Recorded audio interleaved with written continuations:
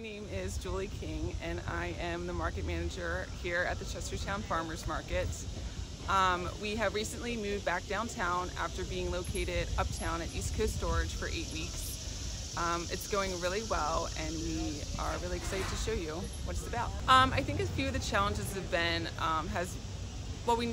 just being a presence here, being consistent.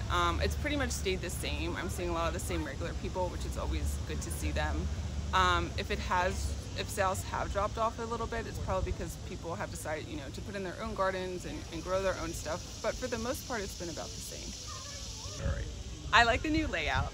It's very cohesive. We were previously located at Fountain Park on Park Row, and we moved to High Street, on 2 blocks of High Street, so vendors on both sides. And the vendors like it because they can park and set up their wares to sell, and they don't have to lug and pack. And there's room for everyone, and everybody is socially distant. It's very safe. People are wearing their masks. The response by the community has been overwhelmingly positive, I would say. People love to see the market back. They love that it's here. They love that they're able to buy all their local goodies. So it's been great. So I think when the market initially closed down, there was a little bit resistance, because when the market closed, it implied that farmers markets weren't essential. But in reality, farmers markets were essential, especially in this pandemic.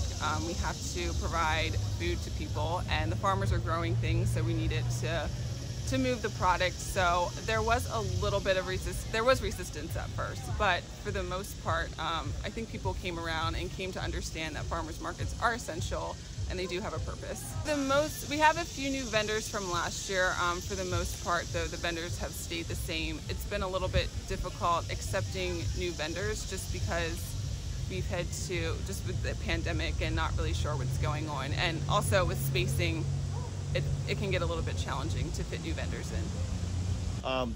The Chestertown Farmers Market, last year we accepted food stamps. It's the program formerly known as food stamps. It's currently now known as SNAP, and it's administered by the USDA, and SNAP stands for Supplemental Nutritious Assistance Program, and it's geared towards low-income families to help them, enable them to purchase quality food instead of junk food.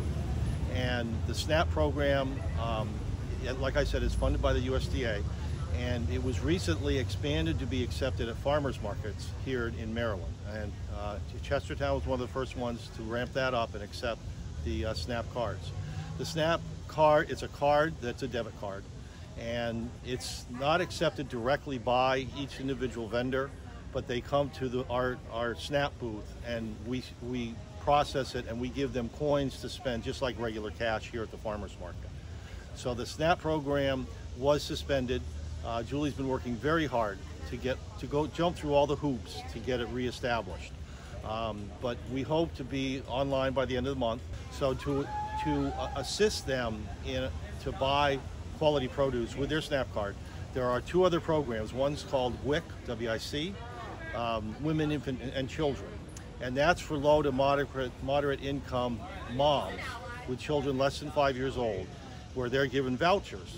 So they can use this voucher to buy food here as well.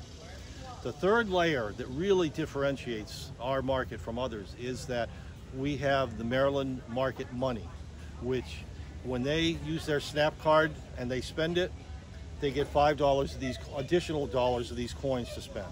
When they use a voucher through the WIC program, it's a matched thing. They spend $10, we give them an additional $10. So it really gives them the ability to buy good quality produce and products here, and it really subsidizes them beautifully.